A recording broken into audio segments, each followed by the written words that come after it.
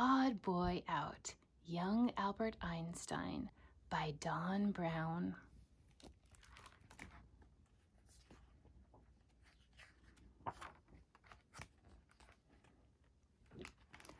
On a sunny, cold Friday, in the old city of Ulm, Germany, a baby named Albert Einstein is born. It is March 14th, 1879. The joy his family has for the new birth is brief. His grandmother cries, "Much too fat, much too fat," and his mother fears his head is too big. "Be patient and all will be well," the doctor insists. And he is right, although the back of Albert's head will always appear somehow swollen. Albert grows, and soon it is time for him to coo and babble and make cute words. But he says nothing. His family frets and waits and frets and waits. Is Albert well? Finally, he talks, and when he does, he can be clever and sharp. When he is nearly 3, his parents promise Albert a surprise, and he expects a toy. When instead they present him with a baby sister, he says, "Where are the wheels?" Albert is sometimes cruel to his sister Maya. He nearly hits her with a hard ball and strikes her head with a hoe. Later, Maya would say that one needed a sound skull to be Albert's sister. Poor Maya is not the only object of Albert's anger. Many times when he is displeased, his face pales, his nose goes white, and a nasty tantrum follows. His temper so terrifies a tutor hired to help young Albert prepare for school that she runs away, never to be seen again. But Albert isn't all anger and brooding. To things he enjoys, he brings a single-minded attention. Houses of cards captivate him, and he builds one 14 stories high. A simple compass, a gift from his father, astonishes Albert. He turns it, tilts it, tips it, and yet the gadget's needle always points north. What hidden thing makes it work, he wonders. The Einsteins moved to the large city of Munich. There, Albert's parents encourage his independence and take the unusual step of allowing 4-year-old Albert to wander the streets unattended. He starts school.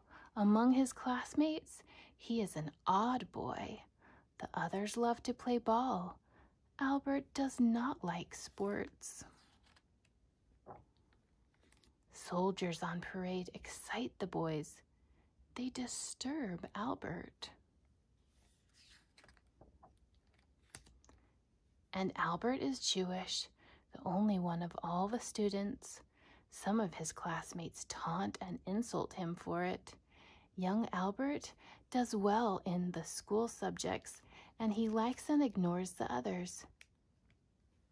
He likes math, not so Latin and Greek. When questioned in class, Albert lingers over his responses, frustrating his teachers who prefer quick, snappy answers. And afterward, the teachers see his lips move as he quietly repeats the answer to himself. Is Albert dull-witted, the teachers wonder?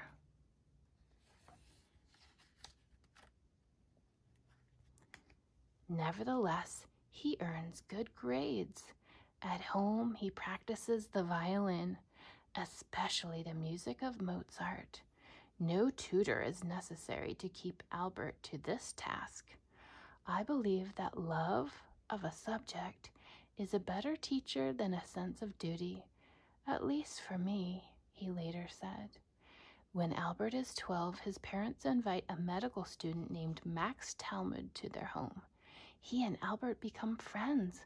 a rare thing for Albert, who later described himself as having the sense of being a stranger with a need for solitude. Max gives young Albert a geometry book. The exact world of shapes, lines, points, and angles is a wonderwork to him. After a short time, a few months, he had worked through the whole book. Max later said he thereupon devoted himself to higher mathematics. Soon the flight of his mathematical genius was so high that I could no longer follow. Unlike the charms of math, other schoolwork bores Albert. The mindless and mechanical method of teaching caused me great difficulties, he said. I would rather let all kinds of punishment descend upon me than learn to rattle something off by heart. His disinterest in schoolwork and distant manner irk some of his teachers. One tells Albert he would never get anywhere in life. Albert ignores the teacher's prediction and occupies himself with music and math. He molds puzzlements of his own invention. What would it be like to ride a light beam, he wonders. Would the world appear the same if you raced at light's phenomenal speed?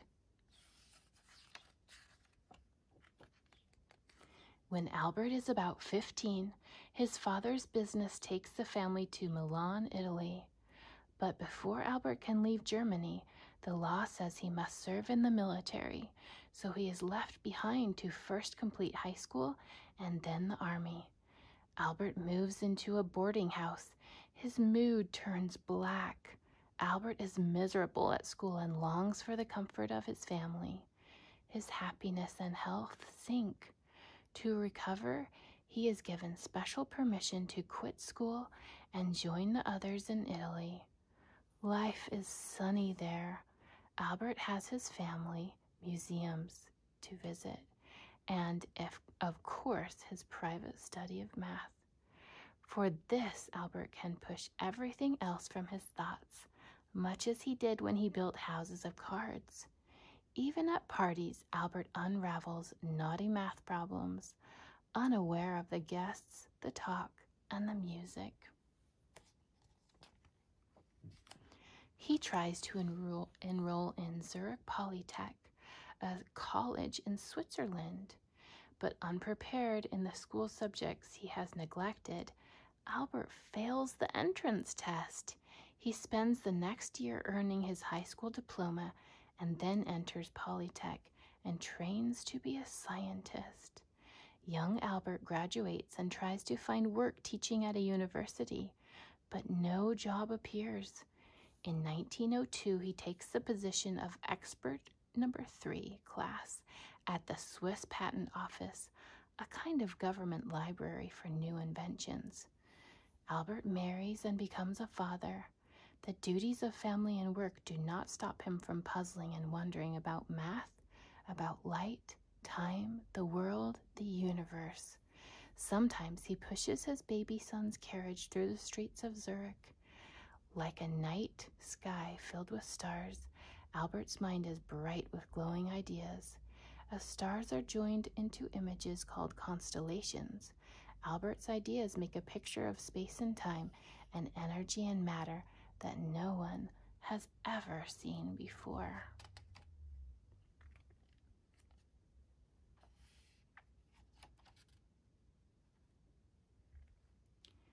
Albert says that light is made up of tiny bits of energy called photons that behave like a spray of water from a hose. He says that everything is in motion, and when something moves very fast as light, strange things happen, like clocks running slower and objects become shorter. Albert says that something as tiny as a grain of sand is a vessel of unimaginable energy. For scientists, Albert discoveries mean the photoelectric effect, theories of relativity, and E equals mc squared. For the rest of us, his ideas mean automatic door openers, television, space travel, and atomic energy. For Albert, his work earns him a great award, the Nobel Prize. He becomes famous, but to him, fame is like the hubbub of his parents' parties, something to be ignored while he enjoys wonders and puzzlements of his own invention. For the world, Einstein comes to mean not fat baby or angry child or odd boy, but great thinker.